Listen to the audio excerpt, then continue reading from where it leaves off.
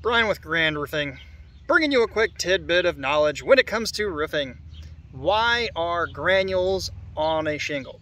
Well, I have a prime example of showing you in this video what happens to asphalt when it is exposed to the elements, and why when you have hail damage it knocks the granules off, why manufacturers don't want to cover it. This roof repair, oh by the way, preventative maintenance. If you have a small repair that could be done and a little bit of damage, like maybe one missing shingle, it's probably a good idea to fix it sooner than later. So we're going to look, and I've got some prime example and some evidence that shows what happens if you don't. Over time, it'll cost more on your repair. Also, you shouldn't have mushrooms growing out of your roof deck. I can tell you, it's been this way for a little while. Let's switch the camera around and see what we can see. Just got out here because of a piece of shingle missing down here on this roof. I noticed from the photo that somebody had sent me that I see wood. It's exposed. It's been there for a while. In the photo, it looked like it could be rotted. So I told the person that I said I want to get up here and look at it. It is, but there's several things we can see. First off, let's look at and admire mushrooms growing out of the wood. That's not supposed to be there. On the bright side, the half-life of the OSB is half of its life.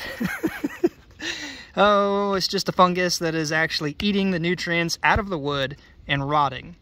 The wood should not be exposed to elements. That's the job of the shingle. Back to the point of the granules. The granules protect the asphalt. The asphalt holds it all together. The sun beats down on these, not the asphalt. What happens if it beats down the asphalt? Well, you're looking at it right here.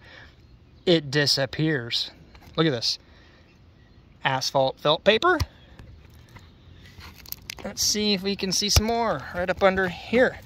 Asphalt felt paper. It's been there for a minute, folks. This wasn't overnight, so don't say that.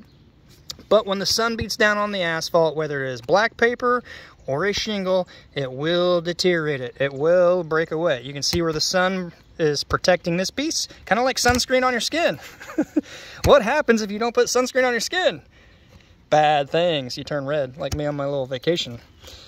Yeah, you don't want this. So back to the whole point, if you're gonna have some damage to your roof and possibly fix it sooner than later, you're talking 2 shingles, a couple flat bar, remove some nails, pop in 2 new shingles, and you are set. This has been here for quite some time. I don't even want to guess, but there's some rotten wood in it. Like, I can push probably a hole. Do you hear that? That's rotted. Rotted, rotten. Yeah, there's some rot to this. So now this has got to be removed out of here. Cut a piece of wood out, put a piece of wood on. It's not a fun working spot. You're above a poison ivy patch and some trees and shrubbery down here. Thank goodness for the ladder with these amazing kickouts. Link in the description on those. But this is now a little more involved of a repair here. Or if your name is Kyle, you know what to do. No, seriously. Preventative maintenance and minor repair maintenance. Flat bar it out, repair it, pay somebody to do it before it gets into this. Now this just jumped up quite a bit in repair, because it's going to take a little time to remove everything and replace it. Homeowners. Homes require maintenance.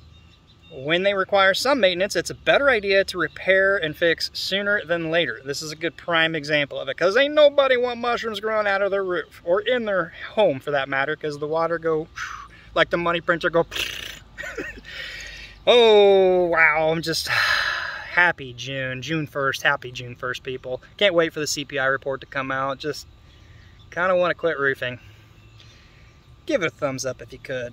Today's just been an annoying day for me, and I'm trying to stay positive for you guys.